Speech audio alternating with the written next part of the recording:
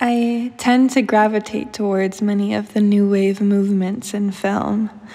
My introduction to any sort of new wave movement was with French new wave in the 1960s, which I feel is many people's introduction to new wave.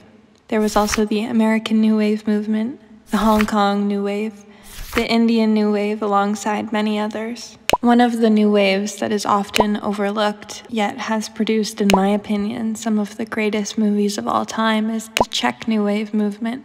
I'm a big lover of Czech new wave, and today I wanted to explore the Czech new wave film Daisies in particular. But first, what is Czech new wave? The Czech new wave movement is a movement that blossomed in the Czech Republic during the 1960s. The films often touched on themes that, for earlier filmmakers, would easily get them censored.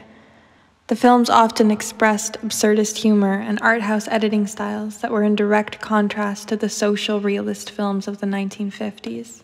Daisies was directed by Vera Chytlova, an avant-garde Czech film director and pioneer of the Czech New Wave film movement.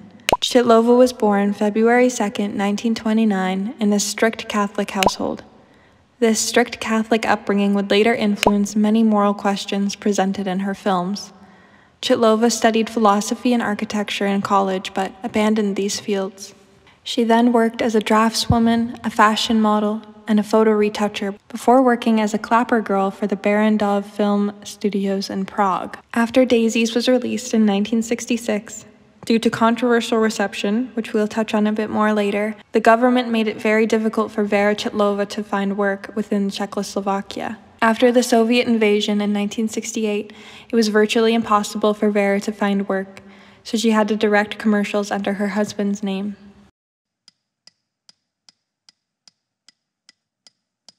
Nic není. Je tam něco? Pusť. Něco by se mělo dít.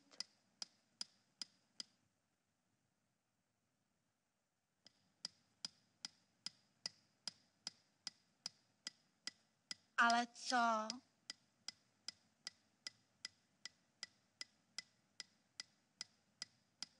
Daisies follows the hedonistic pursuit of two young women, both named Marie, as they embark on their gleeful journey of gluttony, giddy destruction, and anti-patriarchal resistance. The pair engage in strange pranks, overindulgence, go on dates with older men, have epic feasts, and swing from chandeliers. The audience can only watch as these two girls chaotically consume and destroy the world around them. The main characters serve as exaggerated representations of female stereotypes and the infantilization of women. The two Maries are depicted speaking in high-pitched voices and childish mannerisms, though this is what is expected of them by the men in their lives. And thus the men in the film don't realize the deliberate act both of the women put on. Film writer Ella Bittencourt notes that Chytlova uses the stereotypes of how women are often infantilized as a weapon.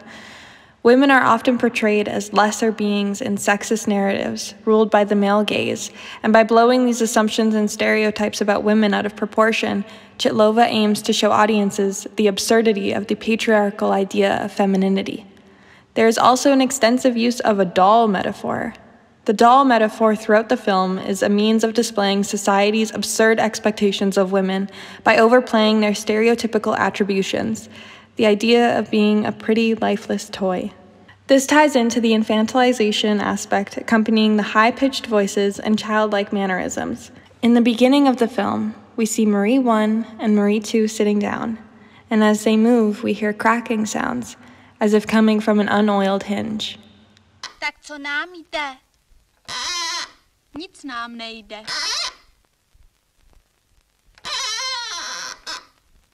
Co děláš? Panu, jsem takhle jako pana, ne? Já jsem pana. Aha. Chápeš to? Nikdo nic nechápe. Nikdo nás nechápe. A further emphasis of this metaphor is that the characters seem to almost lack empathy in a way, devoid of deeper human emotions. In many ways, the film also inverts stereotypical ideas of women. The two Maries are shown stuffing their faces with food on more than one occasion. They are loud and rambunctious, and both seem to be promiscuous, having multiple romantic partners, none of whom they are serious about. Slyšíš? Julie, prosím tě,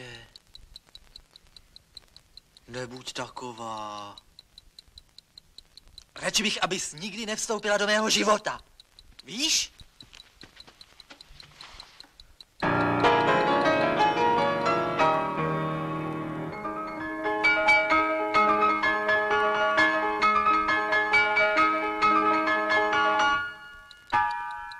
Julie. Co prosím? Promiň, to bylo nedorozumění. Já jsem tě nepochopil. Já nevím, co se to dneska se mnou děje. Že už na mě nebudeš taková ošklivá, když víš, jak tě miluji. Julie. Když já nevím, o co jde. Julie. These character traits are often traits we associate as socially acceptable for men to display, and even in modern films, we rarely see young women depicted in this light. These characteristics are seemingly reserved for men. Many conservatives in Czechoslovakia criticized the film for its display of gluttony and the support it shows for the hedonistic heroine's alleged unflattering behavior. The film was originally planned as a satirical commentary on bourgeois decadence. The film targets those attached to rules and was referred to by Chitlova as a necrologue about a negative way of life, and critiques authoritarianism and the patriarchy through its display of such chaotic young women, which before wasn't ever really seen in film. The film was quickly banned from theaters or export by the Czechoslovak Socialist Republic due to its portrayal of wasted food and promiscuous women. The food fights and immense consumerism that Marie I and Marie II instigate were believed to be unrepresentative of the political agenda of the state. Author of the Czechoslovak New Wave, Peter Hames commented that the officials objected primarily to its avant-garde form, the fact that the girls didn't provide a moral example, and they no doubt correctly saw it as an attack on establishment values. Daisies is an absurdist art house feast. I had first become aware of this film in my teens, as I saw stills floating around on social media sites such as Tumblr and Pinterest. I was immediately struck by the two beautiful leads of the film, the stunning composition and vibrant colors of the stills. From the stills alone, I could tell that the styling of the characters and the set design were stunning. I had to find out where these stills were from.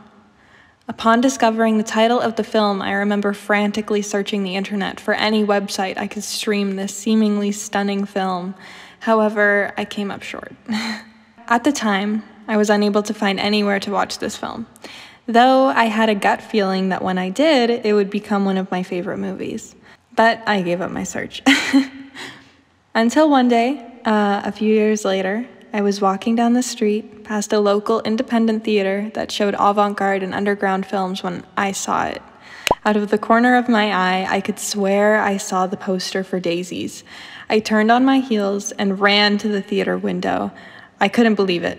They were screening this movie that I had desperately wanted to watch for years. So later that week, I saw the film.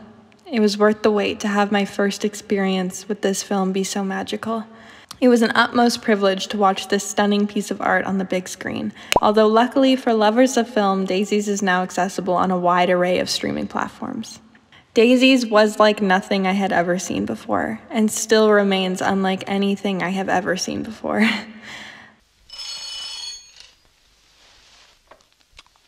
Rehabilitační středisko. Umři. The film has very little plot structure, and scenes proceed from one to the next chaotically in a way that seemingly reflects the chaos and unorganized psyche of the two leads. The same can be said of the color grading. The film switches from black and white to vibrant monochromatic hues and back to normal seemingly at random. Both women generate destruction and chaos wherever they go, and these editing choices only emphasize that. These editing choices and lack of plot structure create a unique, absurdist, and surrealist tone. seemingly reflecting the philosophy of the Maries. If the world is unpredictable, why should we be anything but that? Daisies is regarded as a milestone in the Czech New Wave movement. It is experimental, daring, unique, and in my opinion, genius.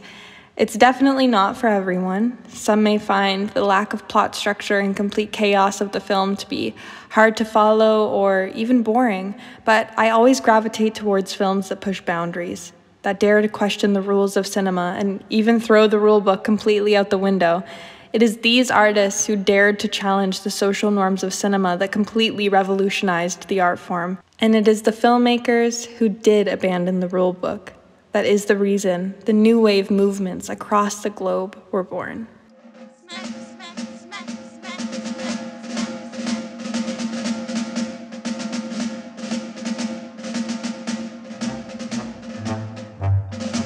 Thank you for watching. Thank you for watching and listening to me sort of just info dump and rant about this movie that I love so much. Yeah, I mean, if you guys have some other Czech New Wave movies that you really like or that you would like me to talk about, let me know. I'm also, probably my two other Czech New Wave favorites are Valerie and Her Week of Wonders, as well as there's like the Little Mermaid adaptation that was also from the Czech New Wave, and I also love that film.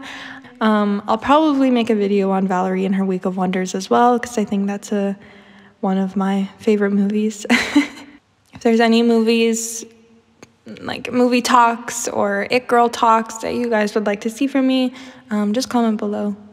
Thanks. Bye. A kdo to bude platit?